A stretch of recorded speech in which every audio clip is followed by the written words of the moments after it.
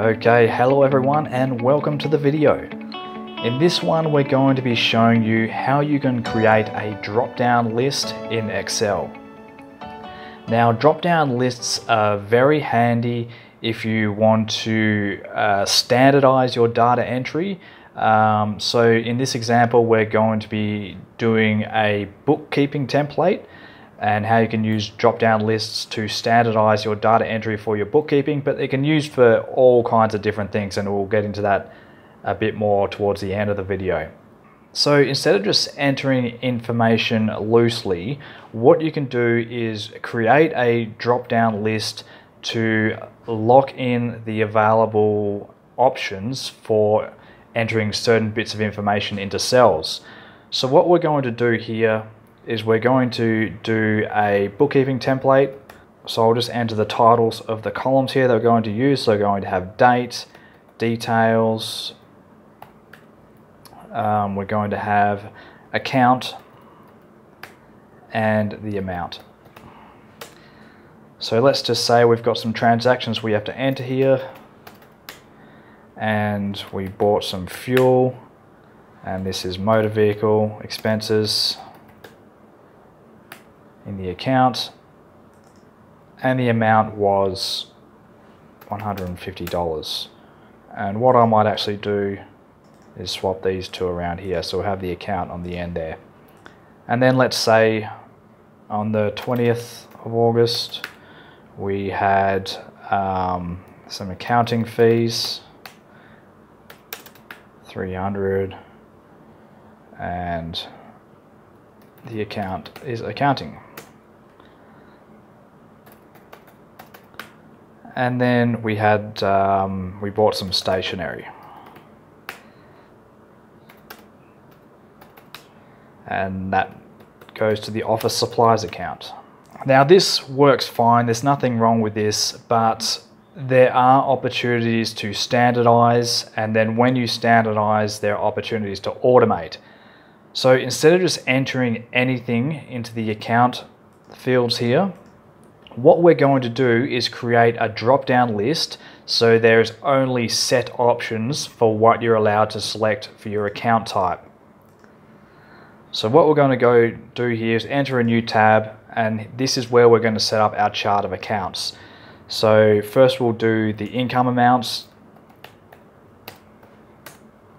Say we have two types of income, sales A and sales B. I'll leave a gap there. And then we're going to have our expense accounts. So office supplies, motor vehicle, accounting, utilities, and so on. And then for the last account we'll have a miscellaneous. So the reason I've put the gaps in here is that these are the cells that we're going to reference in our drop down. I've left a gap here so that we know when the income accounts end and the expense accounts begin. And I've left gaps down here because these are open options that we can fill in with other account types as we move along. So I've left that there so we can fill them out later as we build the accounts list out. Back to our spreadsheet here with our transactions, I'm going to delete this because the problem with this is you could have motor vehicle here, and then down here somewhere you might make a spelling mistake, or you might call it something else, car expenses. And the problem that we've got here, when you have full freedom to enter whatever you want, it is very hard to automate, because we're not able to set up formulas to summarize this raw data when everything, there has to be a uniform set of accounts in order to do that. Because when we set up for instance, a summary page with the profit and loss, we are going to use a SUMIF formula. And I made another video about this, of how to use SUMIFs to summarize raw data for accounting. But we're going to use a SUMIF formula, and it needs to reference a particular name in a cell. And that is difficult to do if you've got all these different non-standardized versions of the same thing. So we need to standardize the chart of accounts names here, and then when we have a standard set of names, so you only have a certain choice of account type or name that you can use, then it is very easy to then create a summary tab using a sum if formula that references a specific name for an account, and then we can automate our raw data into a profit and loss statement. So it makes a big difference here in the amount of time you're going to spend in chasing up errors and so forth. It's a much smarter way to work. So instead of entering in these account names here as whatever we want to enter it to, we choose our chart of accounts here over in a different tab, and we can enter in more names in here. You know, this could be rent, wages, whatever it may be. And then in here we're going to enter a formula. So we go data validation, data validation again, and we're going to say validation criteria allow list, because we're creating a drop-down list. And the source of the list, we're going to go over into our tab here and highlight the source. Okay, and now you can see here we've got this little drop-down box. So what happens now is when you try and type in anything, if it's not in the source list here, you get an error message. The value you entered is not valid. That's good. You have to select the drop-down list now. And you can see here we've got our income accounts up the top. You got a space, then you got your expense accounts down here. And the empty items that we haven't filled in yet down to the miscellaneous category. So fuel is a motor vehicle expense. And then all you have to do is go, well actually we'll just select it as a blank for now. And to fill it down, it's just a matter of copy and paste. And then you can see we've got all these drop down boxes here where we pasted the validation. So fuel is motor vehicle, accounting is the accounting account, stationery is office supplies. And then let's say on the 21st of the 8th, details,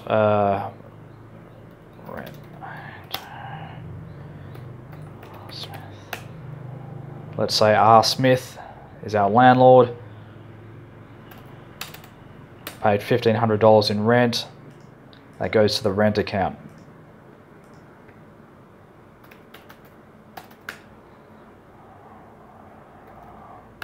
AGL is our electricity provider.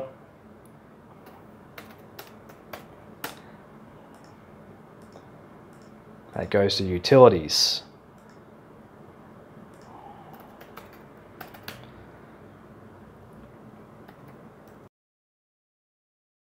And here I'm going to say MV repairs, MV for motor vehicle.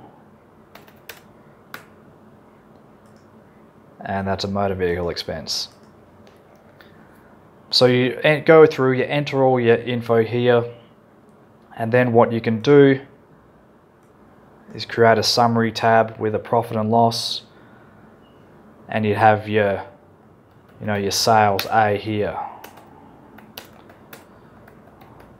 sales B, etc., and then all your expenses, motor vehicle,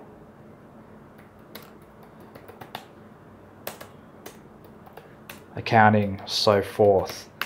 And then what we can do, we can use the sum if formula that references the account names that we set up in the data validation on the data entry sheet. So we need to enter our range, our criteria, and our sum range. So our range is here. Our criteria, we reference the chart of account sheet, motor vehicle. Our sum range is here.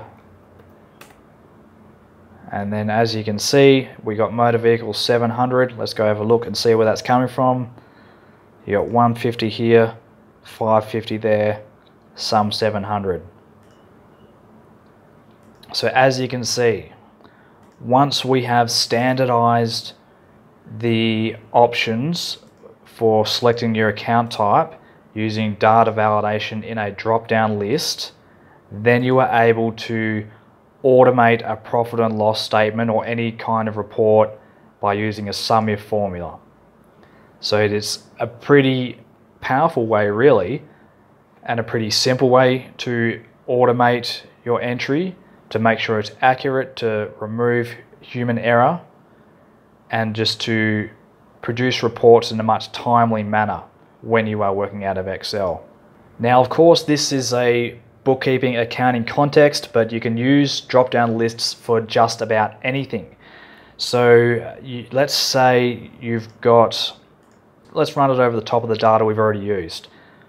Let's say you're running your income and expenses transaction log here, but now you want to set up a cost center for location, which is like which district, for instance, the cost center relates to. Is it the North District, the South District, whatever, if you want to look at which parts of your business are performing more than others by geographical location, but also which geographical locations are costing more than others.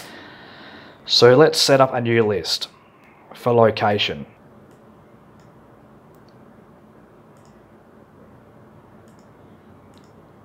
And we're going to have Central, North, South, West, East. And we're going to go data, validation, data validation. I'm going to set up a list, and the source is here. So as you can see, guys, very simple, just a couple of steps there, a few clicks and you're away. And now we can set up our location. So this could have been central, and then this motor vehicle, well, we have to copy it down first, and then this motor vehicle expense could have been in the Southern District. So then what you're able to do, you can run a P&L based on overall expenses, but then you can run sub P&Ls or cost center reports that pull information by not only the type of expense, but also the location of the expense. So you could run a P&L for Central, run a different P&L for North, different cost center reports for each location. And of course, you can put in here just about anything you want as far as accounts, location goes. It might be the salesperson's name, so you can see which salesperson was making more sales than the other. And obviously there are programs that do this that will have subscription fees attached to it, but Excel was something that you have a lot more control over your output. You can build a report from scratch, and plus of course if you bought the program outright, then it costs you nothing, and some people just prefer working in Excel. So it gives you a lot of opportunity here to create all kinds of reports, to automate, to standardize, and just to have full flexibility over what you want to see as the output for your management reporting. Now that's just about it for the video, guys. I don't want to waffle on too much. I think you've probably got the idea. If you want some help with some training, hit us up in the description. I'll put a link there where you can book in a session, we can organize a training session, or if you want some help setting up some kind of template like this to record your bookkeeping transactions or any kind of data for your business, we can help with that as well. And we can get it all nice, standardized, automated, so that then you can take it away and you can use this and you don't have to worry about paying monthly subscription fees to some kind of software provider. So if you want any help with that, hit us up. Other than that, I hope you learned something from the video, and we hope to see you next time.